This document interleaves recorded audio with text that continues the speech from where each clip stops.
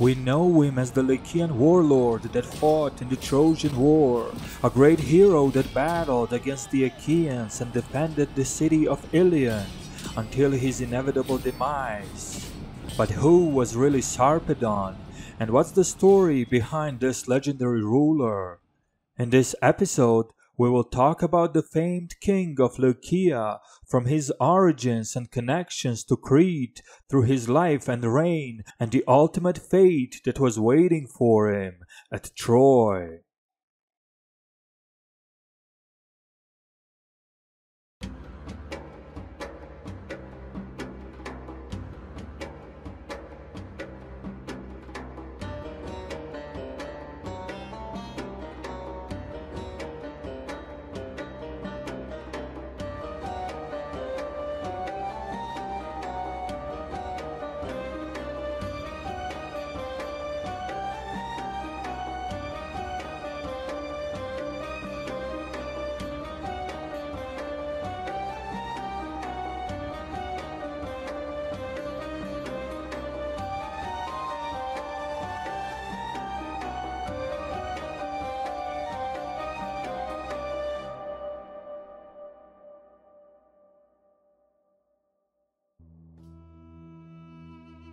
There are several different versions of the origins and genealogy of King Sarpedon, tying him to both the island of Crete and his native land of Lycia. According to Homer, Sarpedon was a son of Zeus and the Lycian princess Laodamia. Other sources, such as Hesiod and Bacchylides, assign Sarpedon a Cretan origin, mentioning him as a son of Zeus and Europa and a brother of Minos and Rhadamanthys, who themselves were said to have lived several generations before the Trojan War. In a third, and likely the most plausible version, there were two related individuals named Sarpedon. Sarpedon the Elder was a Cretan prince, a brother of King Minos and Prince Rhadamanthys. After the death of previous king Asterion, the brothers battled for the throne in Knossos, with Minos ultimately prevailing. As a result, Sarpedon, together with his supporters, which were called the Thermili, was forced to leave the island and settle to another land. As the Thermili arrived to Lycia, they mixed with a native tribe called the Solimoi, the predecessors of the Lycian tribe of Milii. As the Thermili brought the Cretan customs with them, the land of Lycia ultimately emerged with a distinct cultural trait, such as their lineage, which they traced exclusively through the female line. The elder Sarpedon, therefore, became the Lycian ruler, establishing his realm in the valley of River Xanthos, where he was succeeded by his son Evandros, also known as Evander. Evander in turn married Laodamia, and the couple had a son they named Sarpedon after his grandfather. As the younger Sarpedon succeeded his father, he quickly established himself as a steadfast ruler. One of his chief allies was his cousin, Prince Glaucus, a renowned warrior and one of the leading figures in the Lycian army. Sarpedon himself would soon prove his worth on the battlefield, running successful campaigns against the neighboring tribes and ultimately becoming the most powerful king in Lycia. It is unknown whether or not Lycia was an actual unified kingdom under Sarpedon, as Homer simply describes his realm as River Xanthos, but it is clear that King Sarpedon was the most prominent ruler, not only in Lycia, but the surrounding lands as well, and represented one of the most important Trojan allies. The Trojans themselves, under King Priam, having secured many alliances, stood as a wealthy and powerful city with seemingly no threat that could endanger the might of Ilion. However, as the Trojans sent out a diplomatic mission to Sparta, the Trojan prince Paris returned home, not with a secured alliance, but with Queen Helen of Sparta, which he abducted and brought to Ilion with him.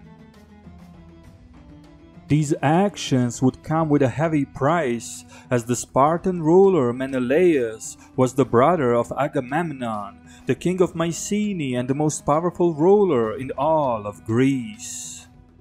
The Achaeans rounded up a coalition under King Agamemnon, numbering over 1,000 ships, and declared war on Troy. The Trojans in turn prepared for war themselves and rallied their own allies, and soon enough a request for help was sent out to King Sarpedon in Lycia. While Sarpedon himself was not enemy with the Achaeans, he ultimately decided to honor his alliance with the Trojans, and the Lycian army began preparations for the upcoming Trojan War.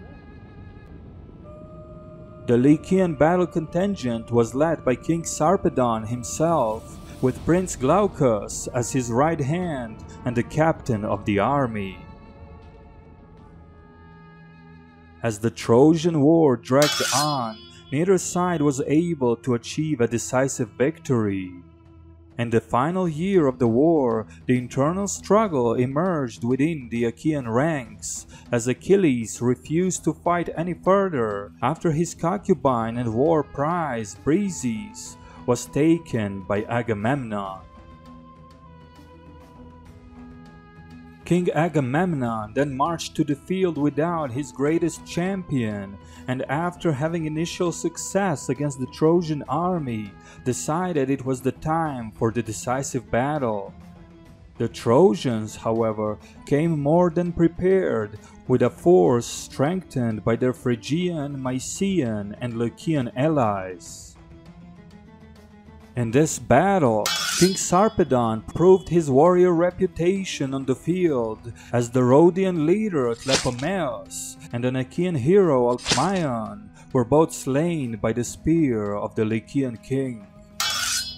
At this point, Sarpedon felt that all of the heavy fighting was done by the Trojan allies and not the Trojans themselves, and he went on to criticize the Trojan prince and leader Hector, who in turn stepped up himself and started cutting through the enemy ranks. As Hector's own contingent advanced against the Achaean formation, Agamemnon was ultimately forced to withdraw his forces inside the Achaean camp. The Trojan contingents, however, did not stop there, but followed the enemy and eventually broke into the camp themselves, causing widespread panic and confusion among the Greek forces. The total disarray among the Achaeans only stopped when Patroclus, dressed in Achilles' helmet and armor, rallied his compatriots into a counterattack, forcing most of the Trojans and their allies to flee away.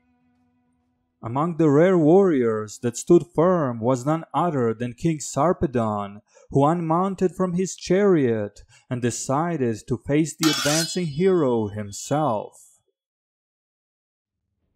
"Shame on you, Lycians! Where are you running? Now is the time for you to fight on bravely. I'll stand up to this man, and I'll find out who it is that fights so well, who brings with him so much destruction for the Trojans, breaking the limbs of many fearless soldiers." As King Sarpedon engaged in battle against Patroclus, the Olympian gods were watching, weighing in on the ill fate of the Lycian king. Ultimately, convinced by his wife Hera, Zeus himself decided against saving the king of Lycia, and it was Patroclus who emerged victorious. Homer records Sarpedon's last words, calling for his captain Glaucus to continue fighting. "Glaucus, my friend, you warrior among men, now you must really show yourself a spearman, a true, courageous fighter. You must now embrace this evil war if you're brave enough. First, move around and urge the Lycian leaders to make a stand here by myself, and then you fight over me in person with your bronze. I will be source of misery and shame for all of your days to come if Achaeans strip my armor now that I'm down. So hold your ground with force, spur on the army. Ultimately, both his friend Glaucus and enemy Patroclus would be among the fallen, together with Achilles, Hector, and countless other warriors and princes on both sides. King Agamemnon would have his victory, with the city of Troy destroyed, and Spartan Queen Helen returned to King Menelaus. Sarpedon was buried in his native Lycia with all the royal funerary honors.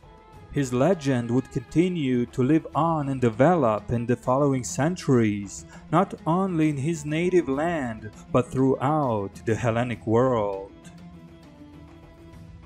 Please consider subscribing and sharing the video, as this is a one-person production and it greatly helps the visibility of the channel. Special thanks to History with Sai, Nico, Panayotis Yiannopoulos, Fred Leckie, and Estate Care for their continuous support. If you wish to become a Patreon member, please click the link in the video description. This was WanaxTV, and we'll see you again soon.